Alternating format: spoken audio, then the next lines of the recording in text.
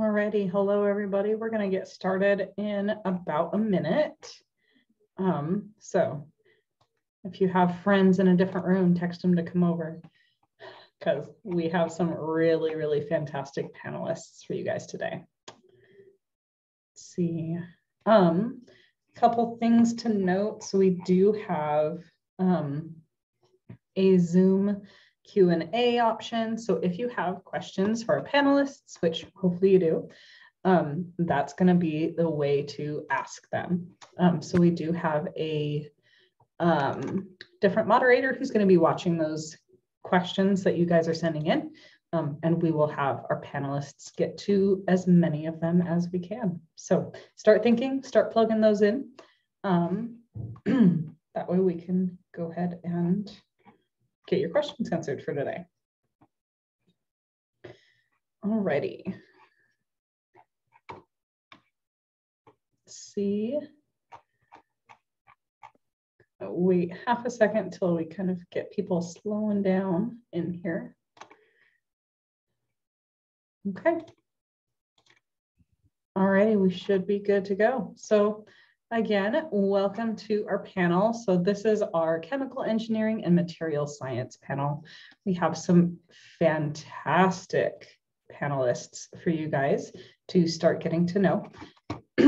So we are very excited to learn more about things from them. This panel is going to be about an hour and it is recorded, just so you guys know. So no crazy questions, but we're going to go till about 5:30, and then you guys will actually get a chance to go join our mixer and be able to talk to some of our panelists and other industry professionals individually. So that will be fantastic. So if you find a panelist in here that you are really excited to talk to, write down their name, head to their mixer afterwards. So let's go ahead and get started. So also students, by the way, our attendance list will be given to your ASU 1 instructors. So attendance is being recorded. Let's see here. As a reminder, you do have a session workbook. So if you're wondering what kinds of questions you can ask, there's some options in there. If you do have a specific panelist that you would like to ask questions for, feel free to include that in your Q&A response. And yeah, go ahead and start typing those up. Kylie is our Q&A moderator, and she will be reading through those, making sure that we can get those answered for you tonight. Alrighty, so we're going to go ahead and get started. So for our panelists, as I ask questions, I'll try to use your names whenever we actually have questions to ask everybody. And then of course, if for some reason you feel like you're maybe not the most perfect person to answer that question, feel free to pass on it. We have some fantastic people here, and I'm sure somebody is going to be eager to pick it up. All right, so let's go ahead and introduce our panelists super quickly. So for all of our panelists, if you guys can tell us, you know, just in a minute or so, let us know the most important things about you. So talk to us about what you're doing professionally, a little bit about how your education got you to that point, and you know, the roles that you've taken on in your careers. So Alex, let's go ahead and start with you. Cool. So hi, I'm Alex Weisinger. I am currently a senior material and process engineer at General Atomics. We work on drones. We do a lot of aerospace stuff there. Journey started at ASU, graduated in 2016 with a bachelor's in chemical engineering, as well as, you know, double majored with a bachelor's in philosophy of all things. Got a job working for the Department of Defense as a project and test engineer at the Yuma Proving Grounds in Yuma, Arizona. Eventually got asked by Northrop Grumman after doing some work with their radars to come work for them on aerospace. They said it'd be fun, and I haven't looked back since. And I worked at Northrop for about 3.5 years before I recently took this job in January, moving down to San Diego to kind of get away from the high desert. And now I'm working on, autonomous vehicles, which is a, very different challenge, and it's been a lot of fun. Perfect. Thanks so much, Alex. Alrighty, Francisco, we're going to move on to you. Awesome. Thank you, Courtney. So I am Francisco Brown Munoz. Again, I'm also a chemical engineer. I did my chemical engineering bachelor's at ASU. I graduated in 2017. And then I took advantage of the 4+1 program. I jokingly call it 4+1.5 because I did a year and a half. I graduated from a master's in December 2018, and then I started working with Arcadis in May 2019. Arcadis is a multinational Dutch consulting firm that we have different areas where we operate, but mainly we do construction and water resource management and environmental remediation, which is where I am mostly working in. I earned my professional engineer license recently in 2022 in the state of Arizona, and I mostly work, simply put, cleaning up messes. I clean up oil and solvent releases in groundwater and in soil. I have most of my sites here in Arizona and also a few in Utah, Idaho, and California. Wonderful. Good stuff to know. Thanks, Francisco. Alrighty, Sienna, let's move on to you. Hi, everyone. My name is Sienna Elias. I graduated, as well as everyone else, in chemical engineering from 2021, so a little more recently.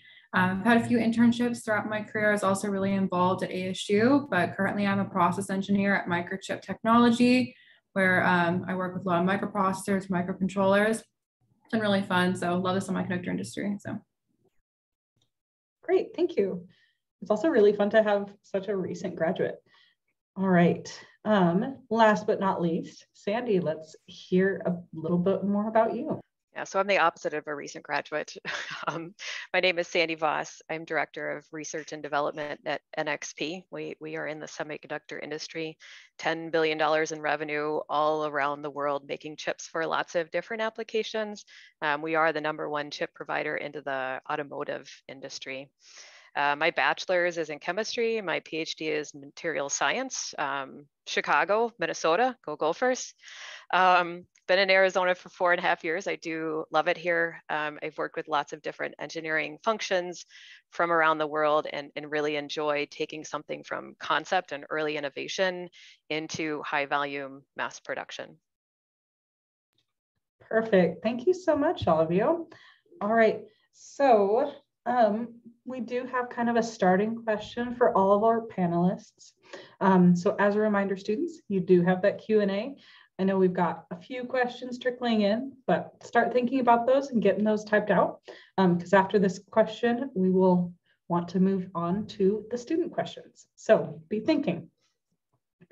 Alrighty, so starting with Alex again, this next question is, please tell us one piece of career advice or some sort of career observation that you would like to have all of our students who just started at ASU a couple weeks ago hear.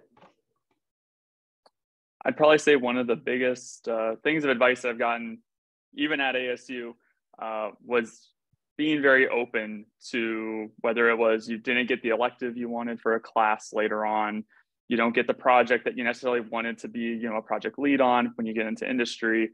Just kind of being open to those experiences and trying to learn through those experiences, as well as kind of taking advantage of it as being, maybe you don't know a lot about whatever the subject matter was, and kind of, being able to roll with it and kind of, learn to either appreciate it or kind of take away some of those kind of maybe, kind of soft skills that you can maybe then apply to either a future class or, a future thing in your, industry career. That was kind of something that I think took a little longer than I'd like to admit when I was at ASU of, darn, I didn't get that class on, the battery generation class, I really wanted that one. I got with alternative fuels, and I ended up really liking that class a lot. I learned a lot, and it, it helped reinforce all the concepts that, previously with like mass balances, for instance, didn't really click, and it made a lot more sense once it started becoming more real world examples. And, oh, that's how this is used. Oh, no wonder this all makes so much more sense. So yeah, so just being very open, I would say is probably the best advice I would give in terms of one piece. Awesome, thank you. And I saw some head nods from our other panelists, so it sounds like you are right on the money there. Awesome. So Francisco, what kind of advice would you like to share? One that I didn't realize how valuable it was until later was getting involved on campus and on clubs. I know Fulton has a lot of student organizations, professional organizations, and I got involved early on at the Society of Hispanic Professional Engineer chapters at ASU. And it was really years into my career, I realized how valuable the skills I learned there are applicable to my jobs, because they're skills that you don't necessarily learn in the classroom. Because as students, you're going to do great. You're going to learn your maths, your sciences, your chemical engineering principles. But there's more to that, right? And there's things like speaking to people, speaking to clients, how to lead a presentation, how to present your idea in a way that you're going to persuade your supervisor, your client, your client representative, whoever that is, right? And I feel like being involved in clubs and stuff like that kind of helped me break out of my shell and be able to do those kinds of things, to talk to people and be more sociable in that sense. And I think that that's something that is quite valuable, no matter what industry you go to. I think that's something that is a very transferable skill. So get involved, go to clubs, professional development clubs, a plus. Absolutely. Yes, those soft skills are essential. All right, Sienna, go ahead. Yeah, so I'm going to follow what Francisco just said. It's not about the grades you make, but the hands you shake. Now, of course, the hands you shake do depend upon the grades you make. So it's kind of a cyclical saying, but like he said, you'll hear a lot of people say, always get involved, do things outside of your class. And it really is true. You're not going to want to hear it the 90th time someone tells you, but the more things you add to your resume now, especially as freshmen, the more opportunities you're going to have later on down the road when your classes inevitably get harder. So definitely start now. It's never too early to get involved and do things, and to, quite frankly, broaden your horizons and become a well-rounded engineer. Absolutely. Absolutely. All right, Sandy, what kind of advice do you have for our students? Yeah, I think a lot of it has already been said. In my own words, I would say try anything and everything that interests you. And remember that even the experiences that might feel like a failure are part of the journey, because you're learning maybe what you don't like. And you'll have those. Along with that, in terms of the getting involved, remember that you're not on your own. Develop your network, your team, your advocates. And that's a part of the learning process, is that community around you is important. Absolutely. Yes. And yeah, for all of our students out there, that's absolutely a skill that you can be practicing here in college. So yes, absolutely get in contact with your students and your faculty and everybody else, because they'll help you out.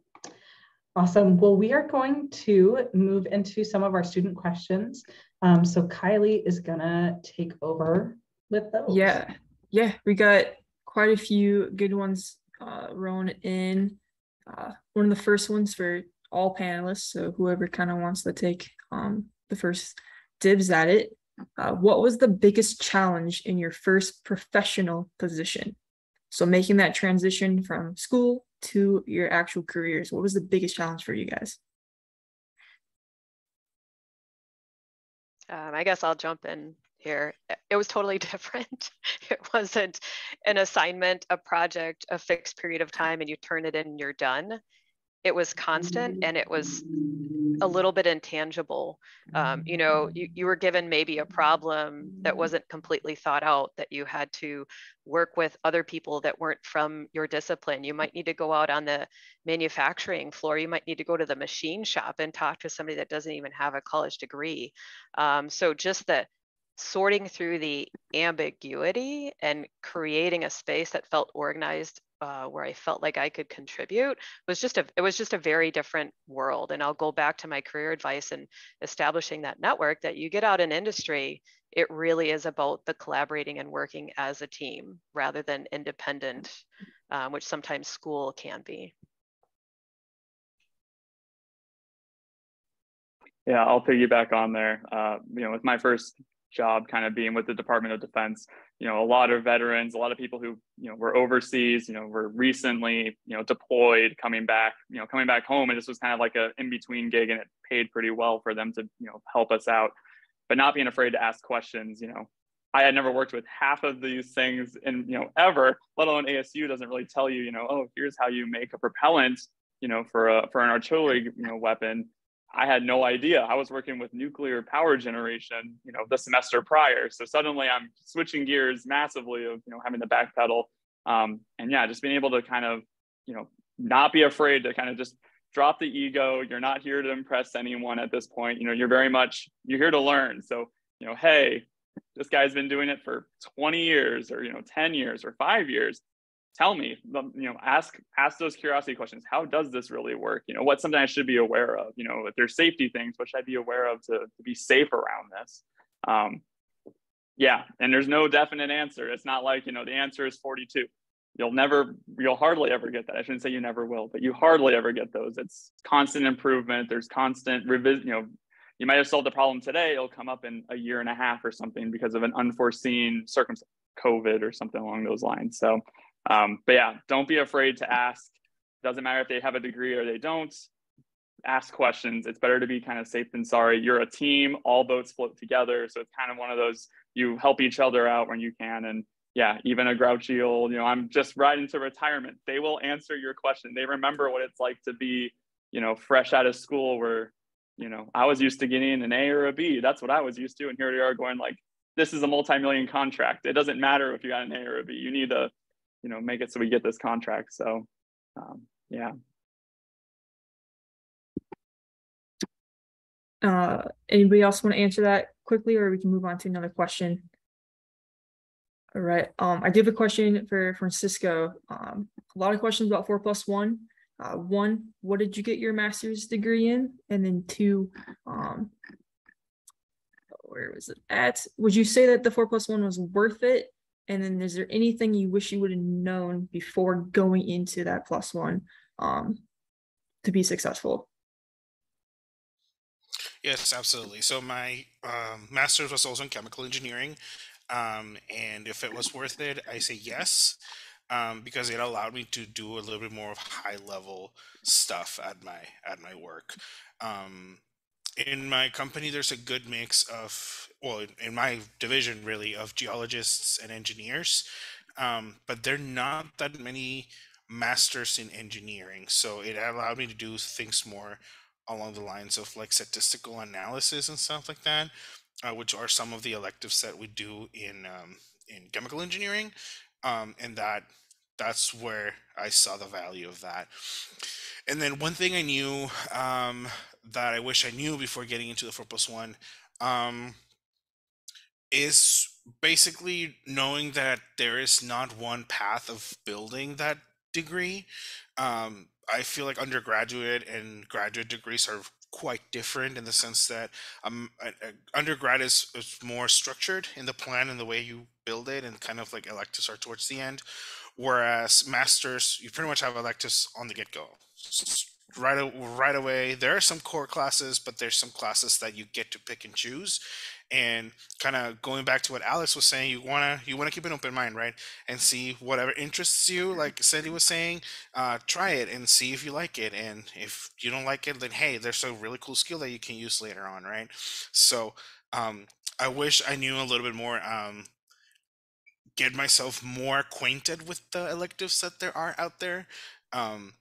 I probably wouldn't change anything I took, but at least I would have known a little bit earlier. I was like, okay, this is a professor teaching that. Maybe I want to talk to them a little bit and see what their research is like or stuff like that. But yeah, that's about it. Excellent. Great advice. So moving on to another question. This one is for Sandy and Sienna. How has being a woman in a very male-dominated field affected you guys, both professionally and personally?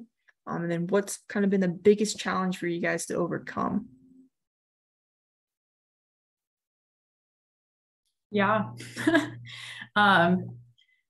Yeah, I definitely think women, there is, I think, a better gauge. I've been at NXP as well as Microchip, so I've been at two different semiconductor places. I had an internship at NXP, and I definitely think there is more of a better transition to having more women just in general in leadership in all different positions. So I definitely think those things have turned.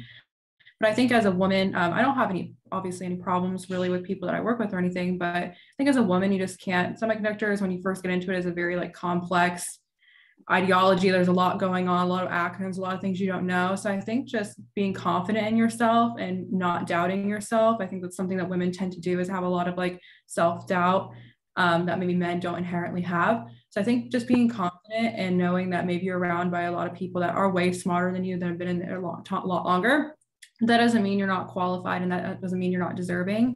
And just taking it, one day at a time and learning more and more, and don't doubt yourself. Yeah, see, and I think that's great advice. It's getting better. I've been out in the workforce for over 20 years, and the stories are getting better. Things are a lot more equal than they were when I started. I think the engineers are really great to work with. Engineers are logical. And so if you're there to do the work and share the load, they're happy to have you. I think sometimes women can self-doubt themselves, like Sienna said. And so usually the advice that I give to the female engineers is just be a man, have confidence in yourself. It can be tough. So like anything, back to my career advice in terms of having your people, have your people, so that, and my people, they're men, women, people from all over the world in different cultures that I go to. When something doesn't feel right, I talk it out with someone I trust. And I think that's important regardless of your background or gender or whatever. Excellent.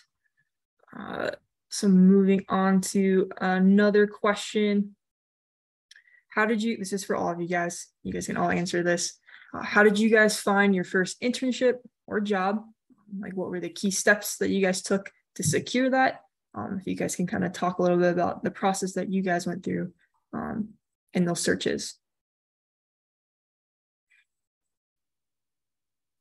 I guess since I'm like the newest one, so to speak, I guess I'll go first. So I worked for the Engineering Career Center. So they gave me a lot of opportunities to find new things. I had two internships. I probably could have found one earlier, but I didn't look. I didn't know as much as a freshman that you could get ones that's earlier. So I wish I would have tried harder.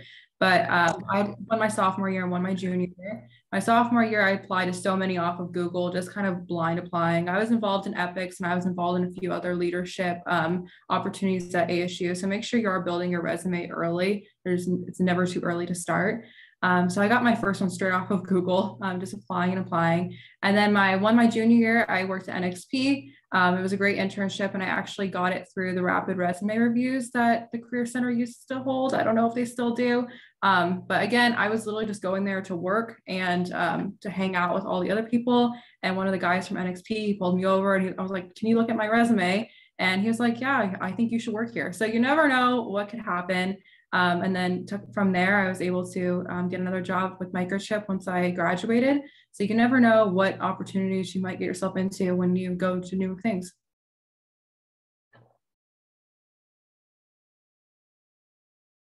Anybody else want to piggyback off of that, or you think she summed it up excellent? Good.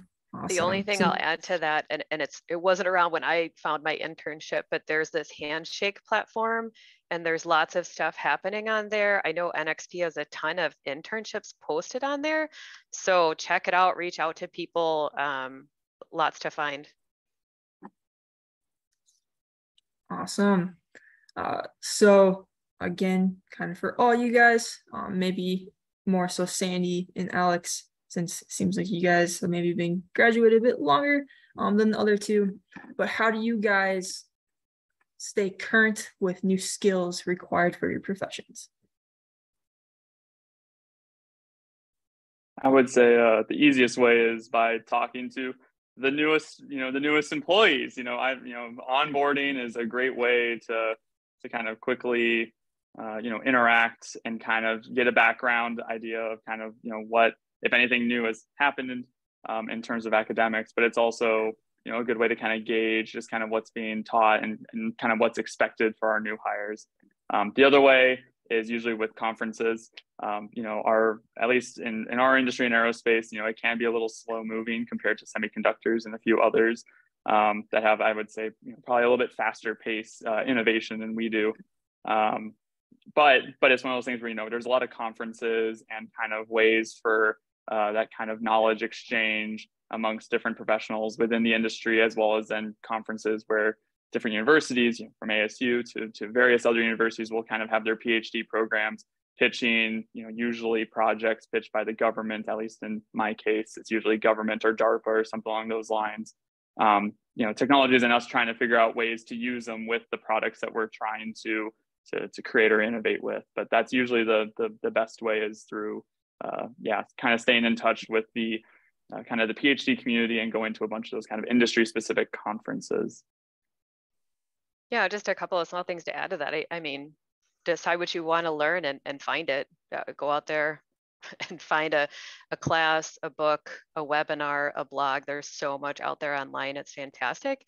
And then the classical way, you know, talk with the people you work with and your manager and lay out some training courses. You know, most managers are very open. If there's something that applies to your job, they'll send you to a couple of day training class without a problem.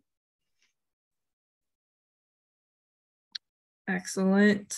Great advice there. Next question for everyone. What does the general everyday daily life look like for you guys at work? Whether that's working in a lab, sitting at a desk, kind of what does your day-to-day look like? I'll go first, and I'll just say that with my first job, it varied very differently from my later jobs. When I was doing my project engineering and test engineering in Yuma, I would say 80% of the time I was probably behind a desk doing lots of test planning and kind of getting clearances with the FAA and stuff for, you know, doing practice radar shoots and stuff like that. And then the other amount I was out usually blowing stuff up because it's, you know, it was artillery stuff at the time. And that was, you know, the other half of the job. And I would say now that I'm in aerospace with materials, material engineering, material process engineering, it's more of a kind of a mixed bag where one day I'll be, you know, in the lab doing a material qualification with composite panels in different, in different maybe top coats on top of them. So another day I'll be on the manufacturing floor answering questions and showing technicians, you know, why we don't use certain materials together due to corrosion issues. And then another day I'll be giving a presentation to management or to a business sector, trying to justify why certain tech decisions need to go a certain way, regardless of kind of the cost, which is always something that as an engineer you have to always be mindful of. And then finally, you know, doing report writing, everyone's favorite job as an engineer, doing lots of report writing and sitting in meetings, right? That'd probably be the other bit, but there's no real way to say that, you know, I know that tomorrow I'll be doing this. It's kind of, you know, it's variance, and that's what I enjoy about it, but I know that's not everyone's cup of tea. Anybody else want to piggyback off of that? Francisco, would you like to? Yes, absolutely. So mine is not like that. There's some parts of it, like the report writing and the meetings and like the office work, that is, you know, very similar, I feel like, across many industries. But in my case, I do a lot of field work. And in a given week can be anywhere from 100% to 50% to, you know, depends. And field work is being out there and collecting samples, being out there with field techs, you know, getting samples or getting, you know, supervising a crew, doing some construction or whatever it is. I not that much anymore, but I used to travel a lot for work, particularly to Utah to oversee or to conduct or lead sampling events. And sometimes it could be something like in the middle of the city that we're doing some quick routine work to, I don't know, we're constructing this one remediation system. We need to check over the crews and make sure that everything is being done to specification. And then there's times where, you know, I am literally in the middle of nowhere. The town has a single street light, and I am out there collecting samples, and, you know, by myself. And, you know, things sometimes go wrong, and you plan, you know, you expect the best, you plan for everything, but, you know, you also got to be ready for the worst, right? And, you know, if it's whatever 40-mile-per-hour wind gusts in rural Utah, you gotta, you know, get things resolved there and then. And it's a lot of troubleshooting and a lot of, you know, systems that are going down and getting them back up and running, which is the part that I really love about my job. Problem solving on the spot there and then, putting out the fire, figuratively, sometimes literally, not for me, but, you know, it's a cool part. So that's kind of like what I do. Excellent. Anybody else want to piggyback off of that? Okay, we'll move on to kind of the next question. Be kind of trying to summarize a couple of different questions. For students who, I guess material science and chemical engineering can be kind of broad in terms of what you can do. What are some strategies and advice that you give to those students to kind of help narrow down their focus on terms of like what they specifically want to go in towards as their career? Any advice on that? I'll say try everything. You know, if it's like, think of it like it's a restaurant, right? Everything on the menu looks good. Try it all to figure out what you like and what you don't like. If you don't like it, there's always something else there. You know, it's kind of the joy and kind of a perk of chemical engineering and material sciences. They are very broad fields. Companies will want you to narrow them down, but they understand that when you graduate, you're going to have a very kind of generalistic view of how different materials and how chemical engineering works. And they're going to be there to kind of help focus you down. And then that's where you can determine if you kind of like it or not. And it's okay if you don't. It's a very large swath. You know, not everyone is interested in tapes and adhesives right away. It takes a little bit of time, a little bit of getting used to. But you won't know unless you try it first. You know, you won't just be able to read from a Wikipedia of, this sounds interesting. Like, you need to kind of do it a little bit, because everything sounds great on Wikipedia, but in practice, it's a different story. So try everything. Don't be afraid to try something that you might not know much about, or it might be, you know, not interesting sounding. You might surprise yourself. That's a great analogy, Alex, the restaurant and the menu.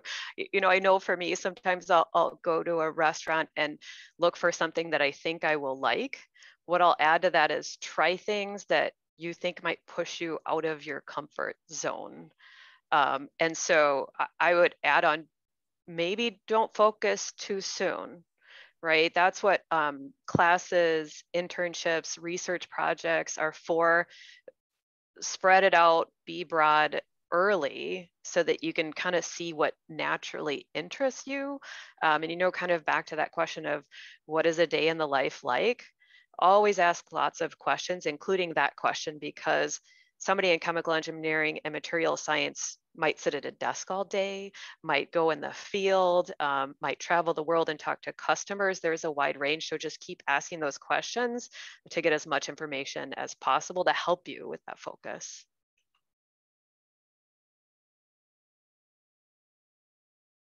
Any other two want to speak on any of that, or? No, I can assure you, when I was a freshman, I didn't know what a semiconductor was. So there's probably things that you don't even know exist right now that you might be working, or that literally might not exist right now, that you might be working in 4 years. So just be open. You never know what can come your way if you aren't so closed off. I can assure you, what I thought I wanted to do 4 years ago isn't anything that I'm doing right now. And that's totally fine. You'll learn to enjoy it, or you'll find something you do enjoy. Excellent. So then moving on to another question, we kind of already talked about 4+1 and the benefits of that. One question is, do you guys recommend graduate or professional school immediately after graduation, or is it something you think go out and get experience and then go back and pursue that?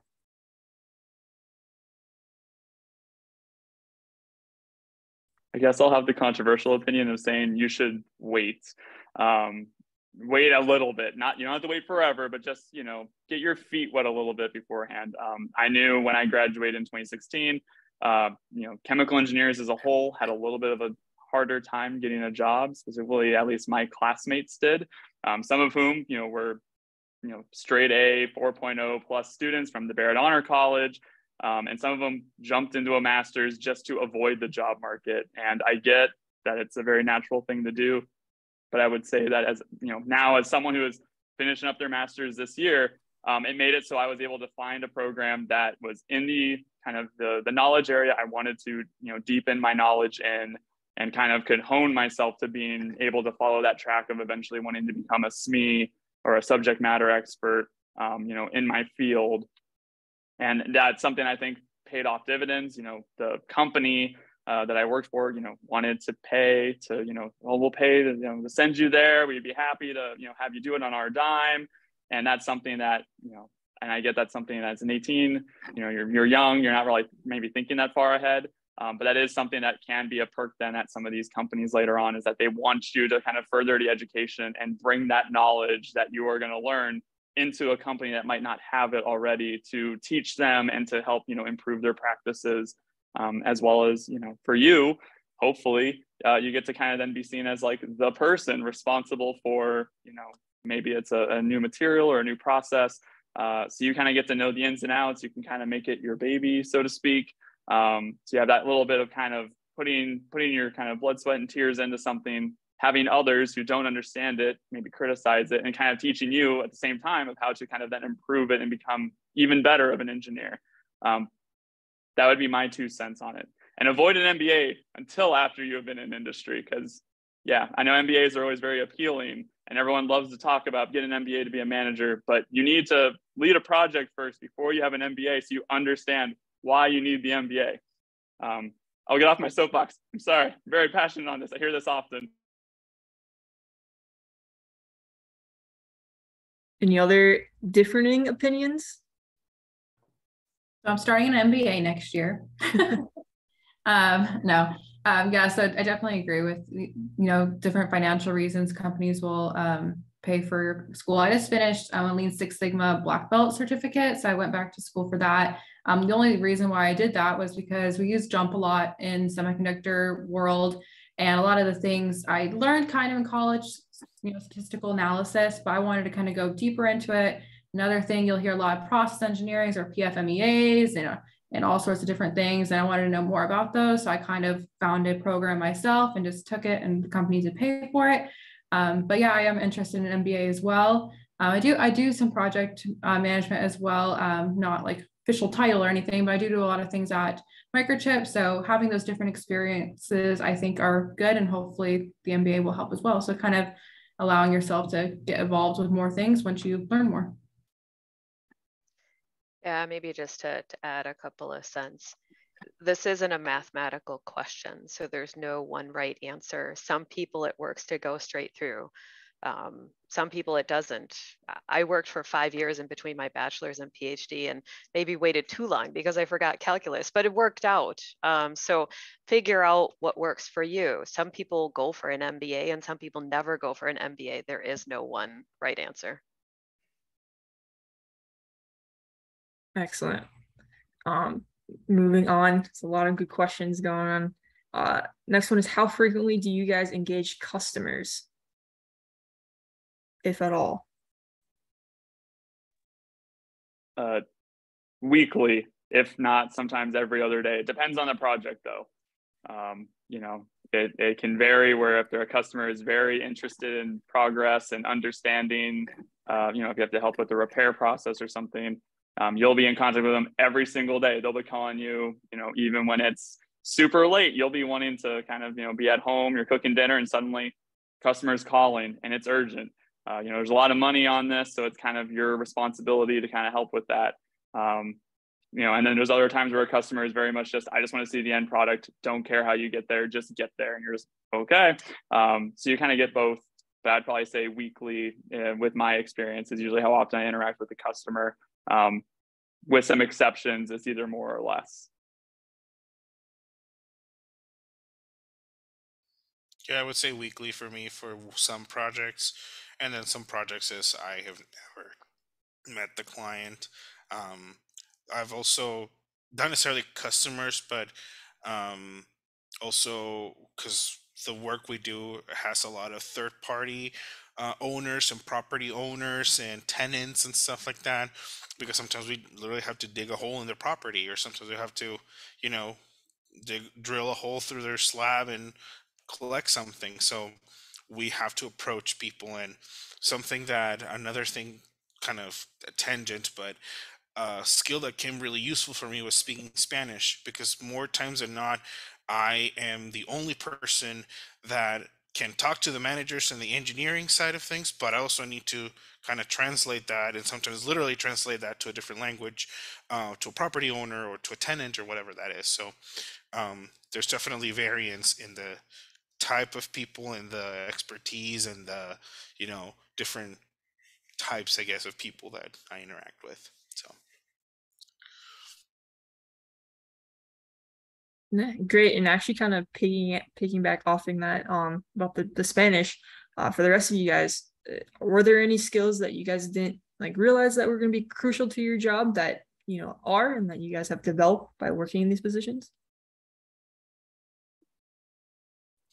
for me, on top of Spanish, I would say being in SHIP and other student orgs, there was a lot of event planning that we did. And then now a lot of what I do in my projects is specifically that sampling event and then construction event planning. And that came in really handy, more than I would like to admit, because that kind of allowed me to know how to budget works, how to create a plan, how to get, you know, your timetable, see what the critical path is, what takes the longest, what you can be doing in the meantime, and stuff like that. So I would say that the planning of events in a very broad sense is a skill that was very, very useful. I'll add in that, you know, every group project that you'll do in your, you know, in school, even ones from when you were in high school, knowing how to resolve conflicts, knowing how to, you know, kind of help with team cohesion. I remember at ASU, I had some team projects that, you know, you look at and you look back at, and I remember being very flustered, very, you know, oh my goodness, I'm doing all this extra work to get the team across the finish line. You know, I don't want them to get credit. You know, everyone has those feelings, or, you know, this person doesn't do anything, or, you know, these people don't get along. Learn well in school how to handle those, because it makes you MVP as soon as you run into in the real world with, you know, adults who sometimes don't get along, or they're having communication issues where they're just, you know, they don't want to drop a point. Being able to resolve those conflicts will make you the level head in the room, and everyone notices that very quickly. And that's a soft skill that I would say goes greatly unnoticed. Yeah, I'll just pull out a word you said there that I think is a common theme from what Francisco and Alex said, is communication. Whether it's communicating to your management, communicating to your team that you're working with, communicating with a person that maybe has a very different approach than you, and you might be dealing with a conflict situation. Everyone that you come across is another human being trying to do their best. And so by honing those communication skills to work through that with all the other people you're working with is super important every day. Excellent. Next question. I know we talked a little bit about technical writing, not being the most fun part of your guys' job, but is there any other aspect that you guys just find as you least like about your current careers?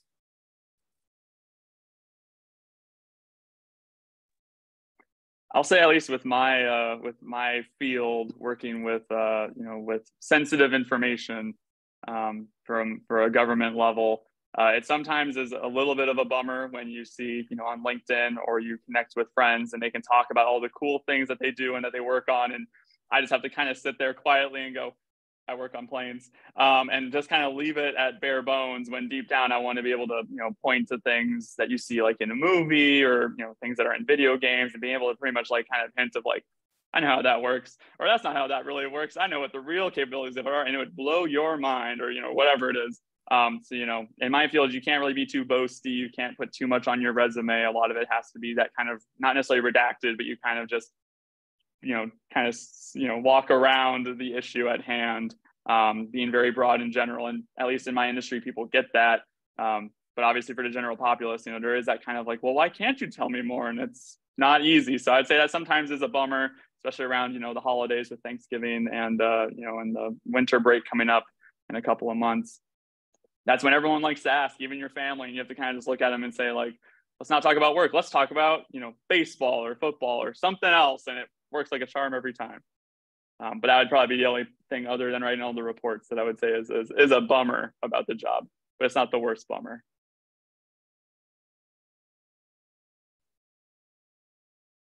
Anybody else, where everybody just loves their job, every aspect of it? None of the rest of you guys have any comments? I think the only thing that gets a little tiring for me is, well, one, getting through airports. I'm seriously considering, of whatever the fast pass is. But sometimes in the field, it's field work, and it's 120 degrees sometimes in Phoenix. Of course, we try to schedule around those and try not to be out there, but sometimes things fail at 120-degree heat, and you got to be the ones out there. Sometimes, blizzard roasted Flagstaff twice in the week, and you gotta plan around that, or, stuff like that. That's weather related, I feel like.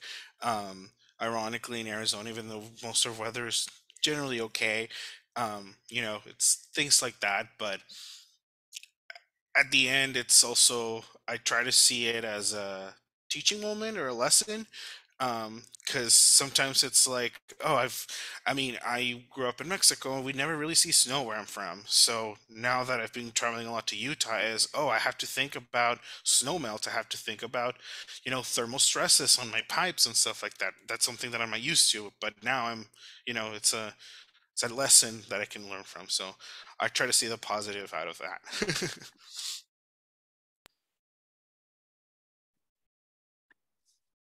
Excellent. And then moving on to another question, Sienna, this one was directed towards you, probably because you're a recent grad. What strategies did you use to be successful in your classes? Yeah, I was a very big, and still to this day, even if I have a work project, I try to be really ahead of schedule, because you never know what could come up. So I was always the person that was like studying a week before tests, and people made fun of me, and they're like, I don't know, I was due the night before. I think not being a procrastinator, I'm like the opposite of whatever a non-procrastinator is. Not being a procrastinator is huge. So you have enough time to learn the material that's harder. You might feel like your first year and a half or so that you kind of already learned it from high school, but those bad habits will catch up to you. You won't be able to do thermodynamics, the night of, so that won't work. But just being, I guess, just learning the material as it's taught. Go to class, you're paying for it at the end of the day, go to class, learn the material. And really, I think actually something I wish I would have almost done a little better is like really learn the material well. Not that I didn't learn the material well, but some things, the longer you learn it, the more it sticks with you. And I feel like I've kind of, it's like you leave the class and you forget everything the next day kind of thing. I wish I would have took more time to really learn the material even better looking back on it. So just doing your best. Awesome. Great advice.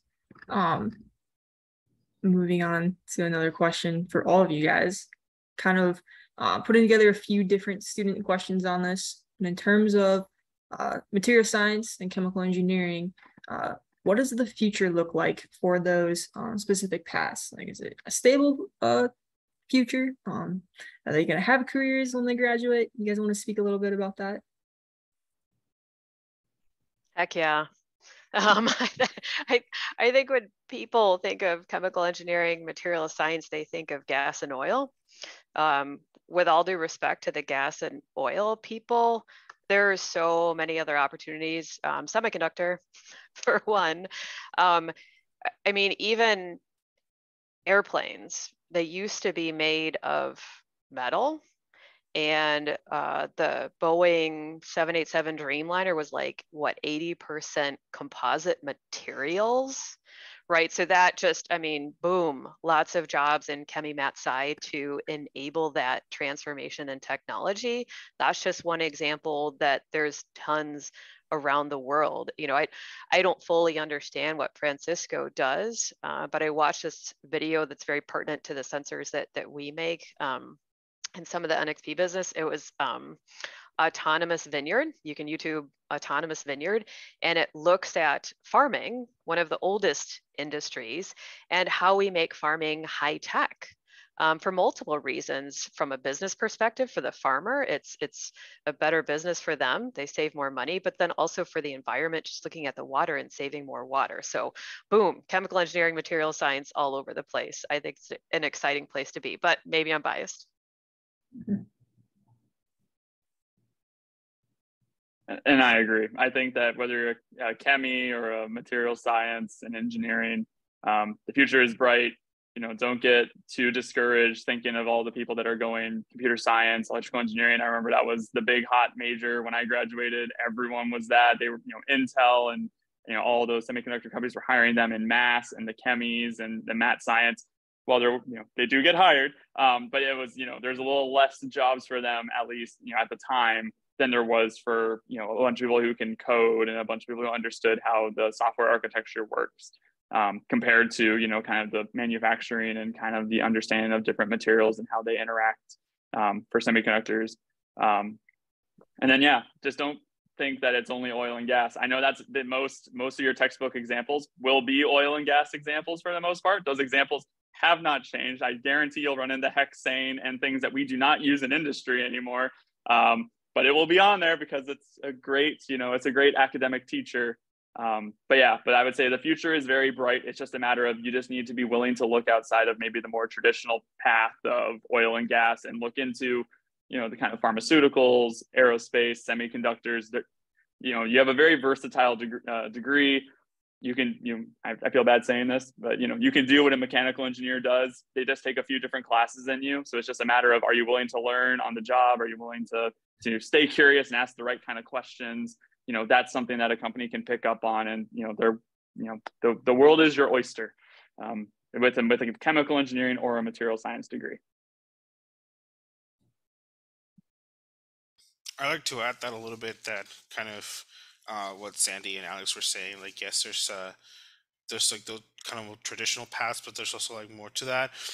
Where I'm at, which is in the environmental consulting industry, I mean, pollution is there.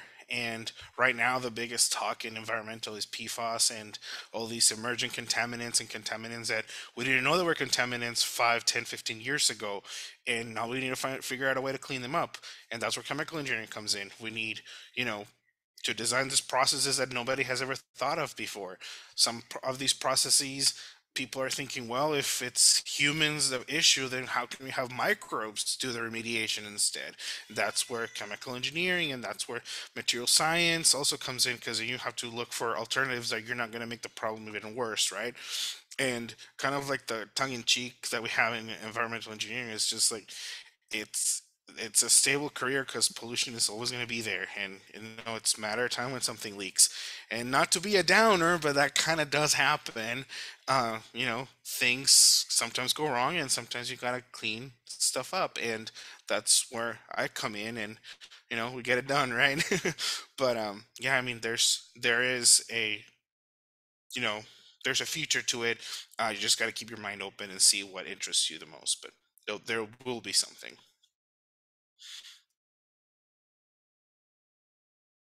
Excellent. I know we're kind of getting close to being done. There is one really good question for all of you guys. What do you guys believe are the most important things college students should focus on? I know we've been giving a lot of really good advice during this whole thing, so maybe try to focus on like your top 3, like things that you think students really need to focus on doing to be successful, and kind of get a balanced education and be successful in their futures.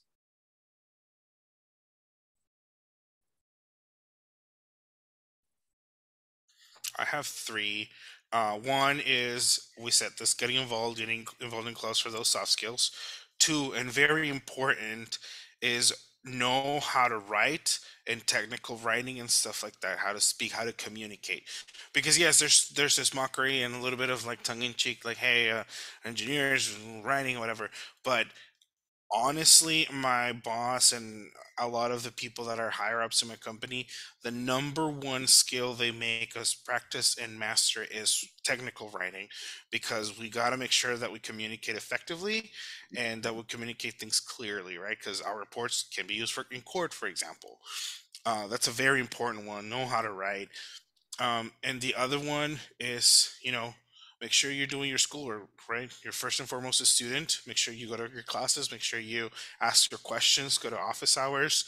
Um, do all those things that are gonna help you understanding, like Sienna was saying, to get those concepts that stick to you, so that you don't kind of forget them a couple of years after your degree. So those are my 3 cents in there.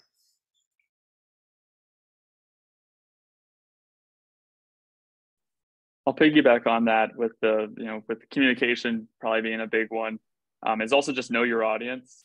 It's a very common thing that I've seen, whether it was, in classes, as well as in industry, not knowing who your presentation or report is going to, makes it so you kind of prepare it differently.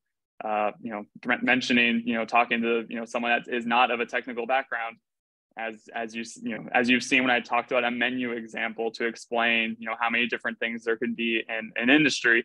You got to remember, those guys in business classes, whatever, they'll be in a position that you need to talk to them, and they're not going to understand any of the laws of thermodynamics. They're not going to care, what does 200 square meters, that means nothing to them. They care about dollars. So you need to be able to explain it to them in a way that is, a much more elementary level, a little bit higher level. And then just, being able to kind of, get to brass tacks, so to speak, because at the end of the day, this is an industry, it's business. We can't make everything perfect. We try very hard, but, we don't want to, have that hinder making things, overly expensive, using the wrong materials, waiting on, crazy lead times. So, being able to communicate that, though, makes it so you kind of can, I would say, negotiate better, as well as an engineer kind of get slightly more favorable. But I just think it's a very important skill that, and college is a great way to learn when you still have a bunch of engineering disciplines you'll be talking to that will not understand, maybe your mass balances and mass properties. People hear chemistry, they get scared. OChem, that's a scary class for most people. You need to be able to explain the stuff that you learned in OChem to someone who has never opened a chemistry book potentially. Just something to kind of think about. And I would say that's a pretty big skill to learn that hasn't been added already.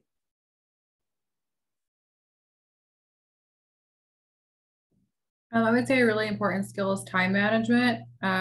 If you at work, you're gonna need time management. So you need to be disciplined. It's kind of like a second skill, I guess. So be disciplined in what you're doing. It might be something I did. It might be easier to take jazz in America, but maybe you probably should take a class that's maybe more useful. Like one of the things I know you can do is if you come in having more credits at the end of the year, at the end of your senior year, you might have more opportunities to take more classes that can go towards your +1. So it doesn't take you as long. Or again, I'm in semiconductors, so I know ASU now has a semiconductor certificate that you could take that, usually would cost you $4,000 or whatever. But if you do have that extra space, and that's something you're interested in, you can probably take that. There's a lot of other things. So have time management, be disciplined, and then just go out there and have, these are 4 years you'll never get back kind of thing. Have fun, but definitely make studying and your schoolwork your number one priority.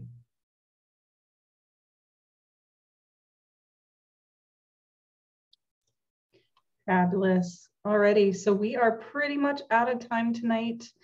But on behalf of Fulton Schools of Engineering, we do want to thank all of our panelists. You guys have been fantastic. And I think our students have learned some really fantastic things as well. So we are super excited to get to know you guys even a little more personally at the mixer section. For our panelists, you guys will navigate back to the lobby and then select your own personal sessions and start your own personal Zoom rooms. For our students, the next things are also navigating back to the lobby. And then you will see a list of our mixer guests. Some of our panelists will be included. So if you have some additional questions that you want to ask them, write down their name really quick and reach out to them in that mixer. We do have a few areas listed for our mixer guests, but of course, feel free to ask them about other areas. These guys are really well versed in their fields, but they have lots of other very cool interests as well. And you guys can dip in and out of mixer rooms. So if you have a couple people that you want to interact with, feel free to jump in and out of those rooms. And students, one new thing for the mixer, please turn on your camera and your microphone. We want these mixers to be much more interactive and much more personal. And like our panelists have said, getting your foot in the door for a lot of these internships and jobs later on is getting to know the right people and making a good impression. So this is a fantastic opportunity to start that. Alrighty. As a reminder, this is being recorded, so that'll be in your ASU 101 course recording list later on. But I want to say a final thank you to Sandy, Alex, Francisco, and Sienna. And we will see you guys in the mixer. Thank you, everyone. Thank you.